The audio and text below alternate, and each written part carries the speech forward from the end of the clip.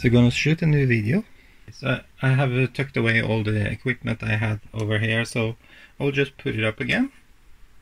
Order all these components from Mouser, and I was expecting taxes and some customs fee, but I didn't expect them to take extra because it was more than 12 items. So it's like 66 items or something like that.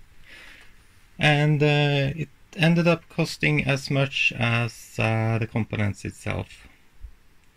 So Mouser has free shipping when you order over 500 kroners or something. So that's a bit depressing. So I need to figure out what I need to do to make it a bit cheaper to order components, because I can't work like this, you know. I can't pay so much money just for getting stuff. It's not worth it. So I have lots of stuff now. Lots of sockets. We have a new pair of tweezers. We have a lot of stuff. So we will have a look at that as we go along in this video. Well, enough about depressing things, because this video has been sponsored by PCBWay. As you can see, it's a replica of the Commodore 64 KU motherboard. So I need to figure out this focus thing. So that's cool. I will use this one as a template. I have put everything in bags, and I have also labeled them into sections, like this is the rest, and this one is the middle one. I have pictures of everything, so this is this part, and I have something for this part and such. So I was thinking, okay, when I populate this one, I can populate this one also in the same way, and I can check the bill of materials that I have the schematic correct, because that was the main thing about this project, was making a schematic. So this is just, it's not just, but it's the byproduct. I don't know why I say these things. It's the bonus of making the schematic. I don't know. Why do one thing and not the other? Anyway, I sent one of these to a friend. I've already found a mistake. So you can see here that the slot here, this user port, is missing on the replica. So but that's okay, I can file it down and I'll fix the original. I have already fixed it actually. Yes, I will bring out the equipment, and I will also try and hold the camera still. I have a tripod thingy. It's a gimbal thing. It's really nice. I don't have a camera stand. I should have a camera stand for phone. I'm filming with a phone. I have actually charged this phone and this iPad mini and the camera and another iPhone, actually iPhone 6. So I will just grab whatever camera I need if it stops working or it's full or something, and I will just put the video together at the end, try to figure out what video belongs where and when, and yeah. So it's been a long time since I made a video. I'll probably cut this to death, so, because I'm just talking randomly. Yeah, so let's get on with it. So I'm just bringing out the stuff I have tucked over here, and here I have all my cables, and this is the soldering iron. Over here, just plug it in and we're set to go. Yeah, I have the camera on the stand now, so it's a Saturday, by the way, and I feel really energetic. I was a bit depressed in the start of the video, but then I was thinking, oh, let's just get on with it, and when I started doing it, it was actually not so bad. So yeah, sometimes you just need to get going. And then this is another board. It's a 250-407. I must say I haven't got all the components I need. For example, the switch and Actually, I got most of it. So, but there's some component. Yeah, like, all these DIN connectors. Yeah, I actually got one of those user ports. If I can find them. Yeah, all in due time. Anyway, so I was ordering these boards after spending like weeks and weeks of making a schematic and then comparing it to the sprint layout. So if you're new here, I did a sprint layout. It's an proprietary software, by the way, to use scanned images. That's why I removed all the components here, and draw on top of it. So it's really easy. If you need a component, just draw all the paths and then the silk screen, and then you take your mouse and mark it and just say make component, and then you have the component. You can copy it around, and if you do that in KiCad, you will suffer. So so anyway, but it's a different beast, that program. So what I did, I drew everything. I used the design rules check to just see if something was too close and stuff like that. And then I used the Gerber to PCBWay tool in KiCad. Basically what that means is it takes the Gerber files that came from Sprint Layout and it converted it into something similar like a KiCad layout. But then you have problems. Every hole was the same. Like the software didn't understand how to make holes the same way. So what I did then was to make components in KiCad and then swapping out all the holes. And the vias are a bit larger than usual. Usually they are really tiny, like 0.3. So what I did was that I went into the design file actually with a text editor for the PCBWay. So this is the design anyway. And I searched and replaced all the holes with 1.1 millimeter holes and a bit larger padding. So then it got very close to the original, as you can see. And I just did it for everything. So, but that was good because almost everything is the same, except for some holes that are bigger now. Yeah, like the mounting holes and stuff. So yeah, and really happy with the result. So why did I do it in KiCad anyway? Why go through all the trouble? Well, when you do a design like this, you will expect errors. I've seen many do this sprint layout thing now, and I don't know how they get away with errors. It's insane how much that can go wrong. And also one reason why it goes wrong is because this, well, it looks really high contrast here, right? But that's because you have the angle of the light. But if you look like this, the contrast is really poor, and under the scanner it was horrible. So therefore sometimes when you have a little trace that goes between, like this bus down here, this is power bus, and into pin, you could make a mistake. So, and that's why I use KiCad to make the schematic. And I thought, okay, if I'm going to make a schematic, and that's the main purpose, why not use the schematic to check the layout? And therefore I got design rules check also. And then I found another 2 mistakes. So, so I think it's pretty good now. Of course you can't check things like slots or things in the edge cuts. So it's fun talking to the camera again. Let me tell you that. So yeah, so let's we will need these 2 guys, and I have 3 left, please. Just opening some of these packages. 74 LS257.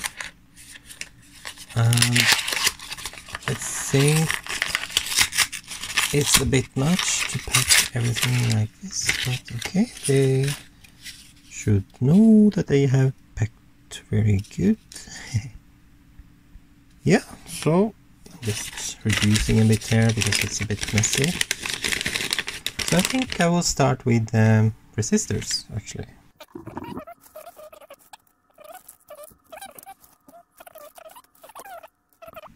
Joystick ports. These are more sockets. Yeah, this one is really cool. I'll show you all. Let's see it. This is the common mode choke. It's used on the 9-volt power that comes into the system. You can see this one over here. This is the same thing, just has a plastic around it. So just show you what it looks like. It looks really great actually. So it's nice and black. I thought that was really cool. Just, yeah, and it fits. Yes, I've sorted a bit so it must be easy to find stuff. This is all the semiconductor stuff, diodes and ICs. More mechanical stuff and capacitors. Yeah, here's more capacitors. I couldn't believe I had ordered like 32 of these small ones. And but then I recall I was like, there you go. There's like maybe 16 or something, but I am doing 2. I'm actually recapping the old one, so that's why. Just forgot that. Yeah, so I was thinking about starting with all the resistors. Look at this, just a lot of bags with resistors. And I think I will talk to the camera a bit. So to do something that doesn't require brain power, I will start with decoupling caps, 100 nanofarads. Anyway, so what I'm looking for is pictures like this. It's written like this. I've taken a picture with the phone I'm filming with now. So just have to find a bag that says SW1. And here we have E large, we have CAN, Northwest, Southwest 2, which is not the correct one, it's Southwest 1, Southwest 3. That's a bummer, must be here somewhere. Yeah, that's how it goes when you make a video. It's really funny because every time I make a video, something goes wrong. Yeah. So it was already in bags, it wasn't a problem at all. First resistor soldered, I'm really excited about it.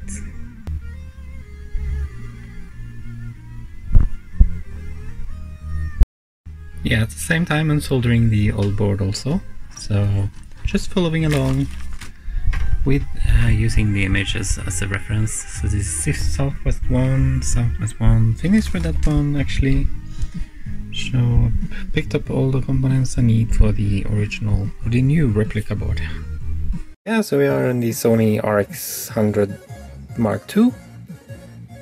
So I think the audio is a bit better on this one. Anyway, I have finished this, except the capacitors. I have to do some more research because I need to figure out what this means. So you have orange, green, brown, gold. 3, 5, 1. Not sure what it means. And then you have green, brown, black. So yeah. I can also look at the schematic and see orange, green, brown, which is 3, 5, and then multiplier of 10 or 0. 350 and then 5, 1, so that's 51 and 350. So I used 330 I think, and then here I've used 47. I think that's okay. I found this online. I think we're good. Yeah. It's time to move on to the next image. So let's see, here we go. And wow, that's a lot more. I remember these guys, it was a little bit special, but I figured that out, so yeah, this is easy. Just decoupling caps and 3 resistors, some new electrolytics, and this mod here. Yeah, glass rectifier and a 100 nanofarad, I think.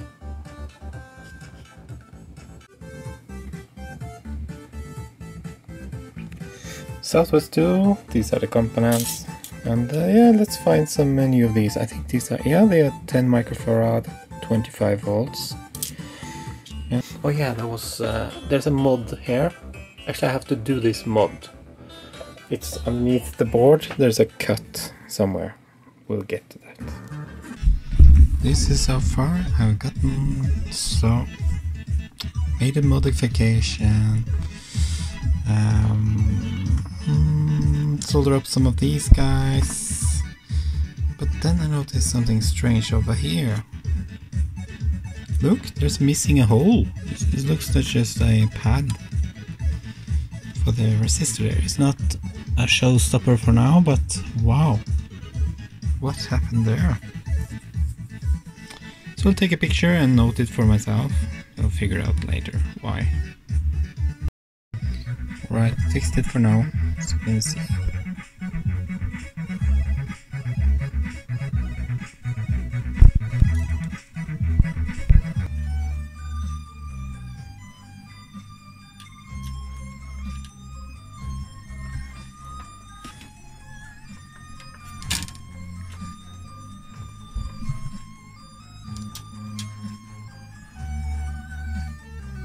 Yeah, this capacitor wasn't such a good idea anyway, because we are missing a true hole plating. So if I attach to that pad, it's not going to the underside, but this via is. So if you look at the other side, it's supposed to be a hole, but there's a hole there, so I can use that one.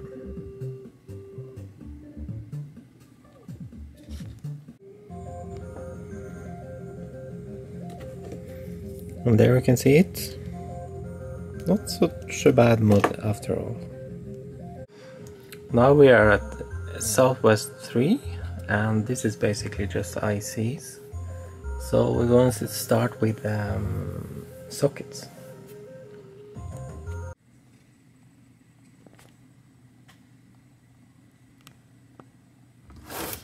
Soldering a few of these guys there.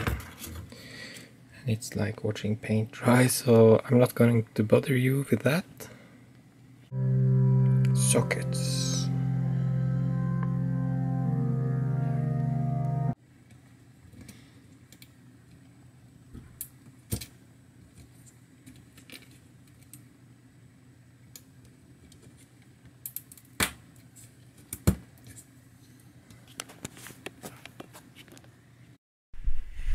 In case you were wondering why I'm called BWack.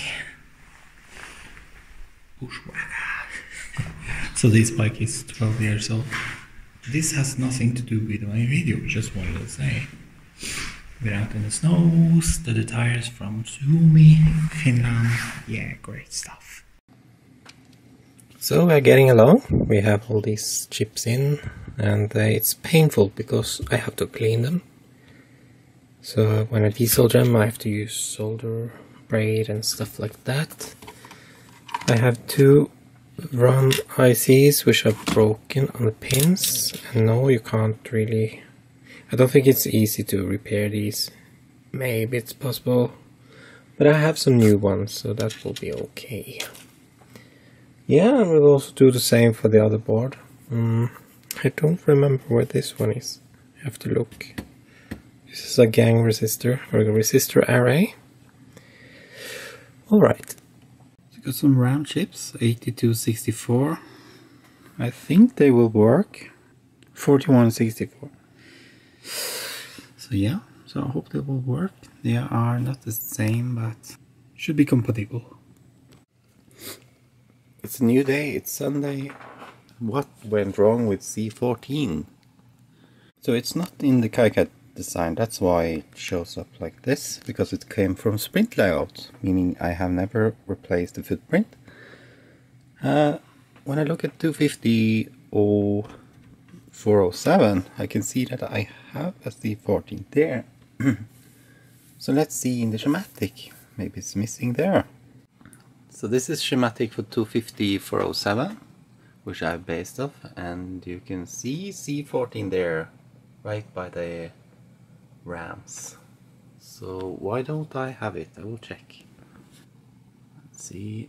Oh yeah, it should have been around here. So basically I have forgotten to put it on. So why didn't it show up in the DRC check rules? So DRC check rules, for you who haven't watched my video, when you load the layout like this, you can do a DRC check and then run it, and everything should be okay. It's finished and everything was okay. So, but it's missing C14. So if you look at C14 here, you can see that C24 has a footprint. Look, if I click, I can actually select it. But if I try the same with C14, it's only drawings. So this is from Sprint Layout. So what I did with all the components here is that I removed the drawings and then replaced it with a part. But since it's not in the schematic, it will not complain if it's not in the layout also. Right, so I'm just gonna check that I have the latest version. So it looks like I don't have any changes. Really great. So now I can go in and make those changes. Yeah, see what is over there.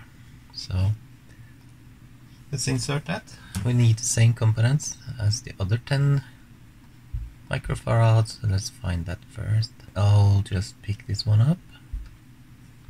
Control C, put it up here.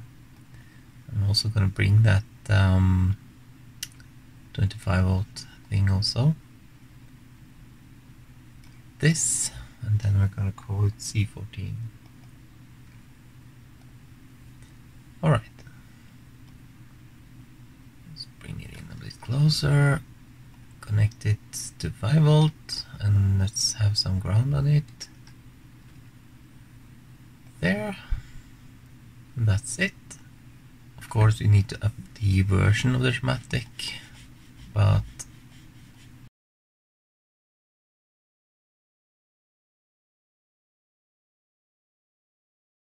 now we're done with that. We're going to make a new netlist, and that's going to be used with PCBnew. Yeah, let's go to PCBnew. Alright, so now we're going to import it. Click netlist here, and I don't want to delete any tracks or extra footprints, because I might have something here that disappear if it's not in the netlist. So let's just update it, and we should get, there you go, there you get the component. So let's put it here. So what I need to do, what I usually do is I disable tracks, and then I turn off silk screen, and yeah, that's it. And then, because then I can make a selection that doesn't delete anything else. And then I put it back, tracks, and I think you get the hang of this. And then I put it in here. So let's see if that works out. Let's run DRC again. 0, 0. Both of these are empty. So that's great. Now it's I've fixed the problem. Now I can close it, and I have to do the process all over again. Plot the Gerbers. Gerber, check that all of this is correct. Plot, and then I have to also make sure I plot it in Gerber catalog. Then I have to use an Excel file. I will put them in a single file so I don't get two. That's it. Actually, I should update the schematic revision also. The layout revision like this before I do that. So I have to do it over again, but that's really quick. Just plot, generate, close, and we're done. So that's it. So now we'll update the GitHub with the latest versions.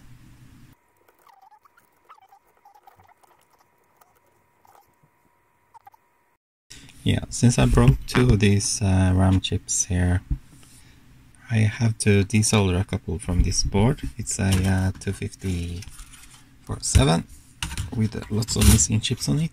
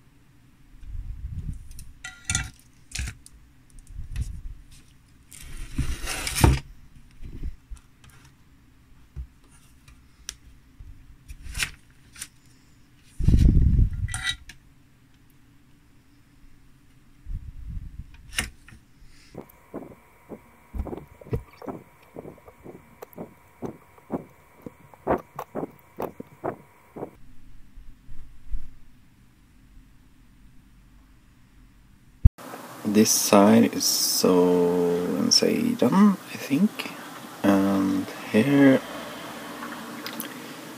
the can is done. I'm working on the power section. So funny, this one was exact copy of the original, so it was nice. And also paid attention to order film capacitors for this common mode choke filter. And over here we have the input 5 volt, main 5 volt. Should be enough power dissipation for that one. Then we have to put the capacitors here. I don't know where they went, but we will see. So I'm using the old iPad again because it has a nice stand. So. Yeah, so I'm pretty happy with this. I'm getting along very well now. I haven't ordered this part yet. Not sure what to do there. Any part that I'm missing now, which is really annoying to order for me anyway, I will just take from another board. So the funny thing though, those here, these are actually new. You can see they have gold plating. The original doesn't. But look, they are exactly the same as the original. It's a common mode choke. It just has a plastic housing on it. Right here. The difference is that this one is open, so it just doesn't have the plastic covering, and it fits perfectly down here. It looks quite cool also, I think.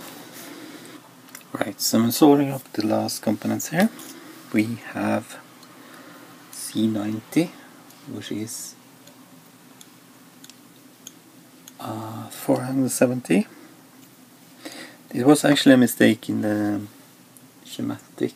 This one was 1000 microfarad, but in the schematic, but that's a mistake because I had never seen that in any board. So, well, maybe there are, but not in the two boards I have anyway. So, could have been recapped or something, but I changed my schematic to be 470. Yeah, so this part C90 is actually connected in series. It's kind of weird.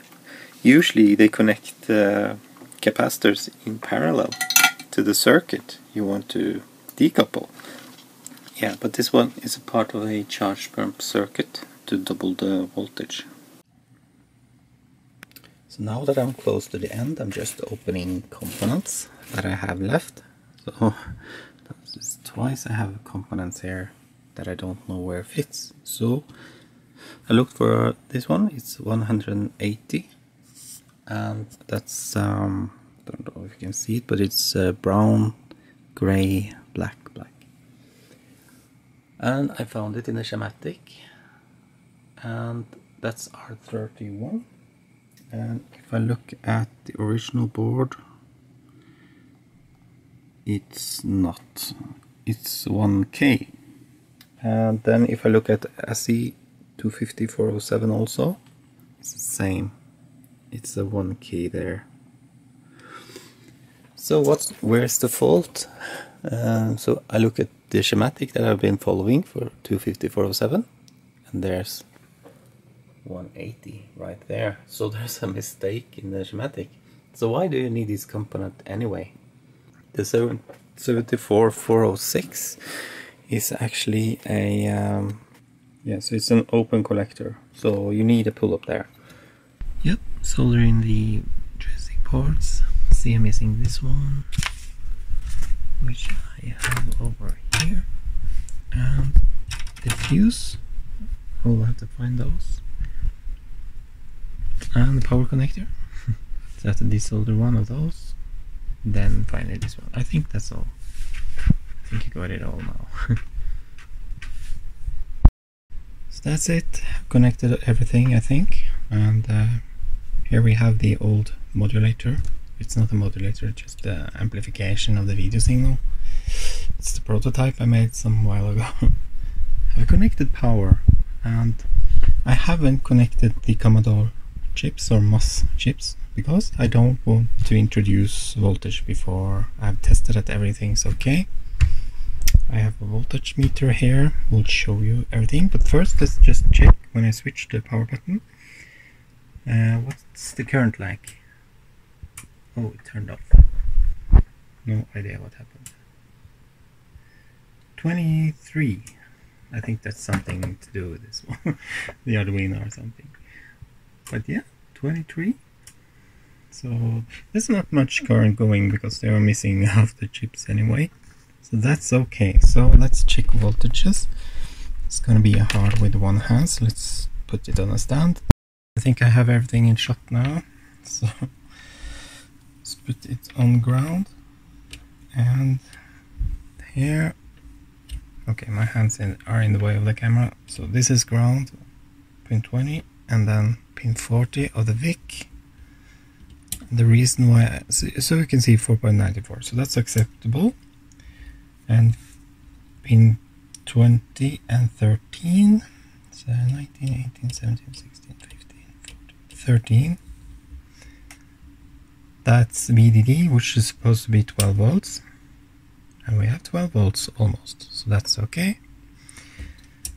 So now I think everything's okay. I think I can just connect the Commodore chips and see if we can get it to work, because now power is okay. Let's try get a picture. And I think I will be using, I'm really excited now, I'm a bit nervous also.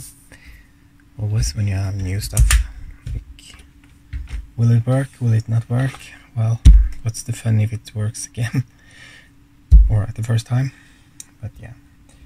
So I think I will use Jupiter Lander, like Commodore's favorite testing cartridge.